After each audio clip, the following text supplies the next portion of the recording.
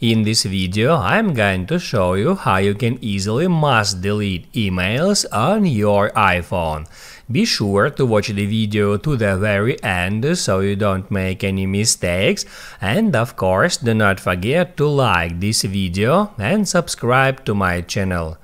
So let's begin, and first off, open up Mail app, then go to Mailboxes and go to Inbox.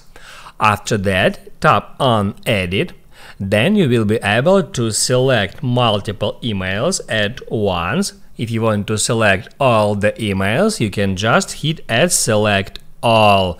Then tap at Move and select Trash. Once you tap on Trash, all your inbox mails will be moved into that trash.